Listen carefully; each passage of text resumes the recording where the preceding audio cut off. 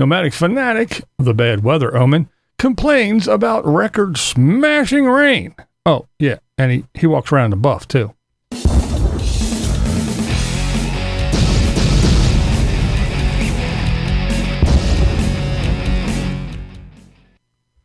Tater's latest is him complaining about the weather yet again. We all see him do it constantly. It would seem that Mother Nature just hates Eric. Everywhere Eric goes, it's record-breaking rain or snow or wind or whatever, and he's always complaining. He even complains when it's too sunny and hot.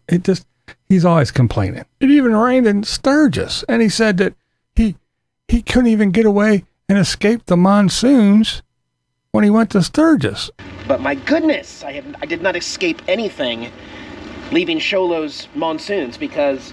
But wait a minute. And although summer is almost over, knowing that monsoon season is still coming in September, and then I hear, nope, monsoon season hasn't even started. El Niño's on the way for the last part of this year.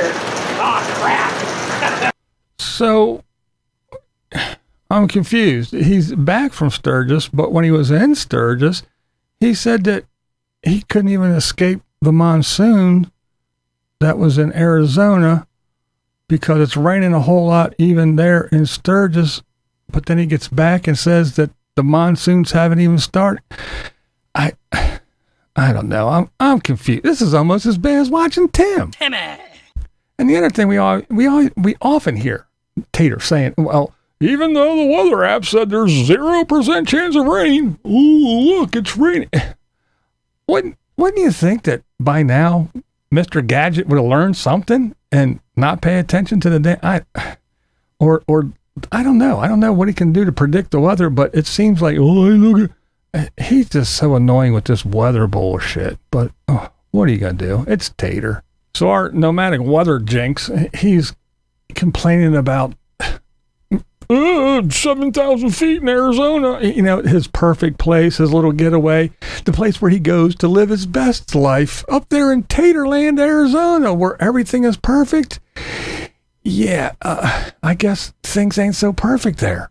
Remember when he was at Slide Rock with his lovely Diana, bragging about Arizona? This is what it's all about. Man, Arizona. Why Arizona, Eric? I'm just gonna shut up. Yeah, he was talking up Arizona then, wasn't he? Oh, yeah, why Arizona, Eric? Yeah, oh, yeah. And he would say, see, this is boring old Arizona. Boring old Arizona. Boy, oh, boy. He went from loving Arizona, great place, to this. And just absolutely drenched, pouring, flooding, muddy, disgusting Arizona. This is the Arizona that people won't share with you because they only want to show the sunshiny days. I cannot find a sunshine day. Yeah, this is the Arizona that no one's going to show you. They just want to show you the sunshiny days, like floating along down Slide Rock and Diana's big ass and telling everybody, oh, see, this is lovely. Yeah, they only want to show you that kind of stuff, huh, Tater? Oh, my. Tater, Tater, Tater. Well, it mustn't have rained all the time. There must have been a break in the rain sometime because it sure was nice and sunny and nice when Tater was walking around, shall we say, au naturel? Camping gear and everything, and we would all go to the lakes and camp for the weekend. And like 3 families would gather together, and it was just so much fun. Did you see him there? Did you see old Tater making his little stroll in his birthday suit? Whoops. Diana was filming there, Tater, when he was walking around. Oh, natural. I guess we got a new one. Put your pants on, Eric. Put your pants on, Tater.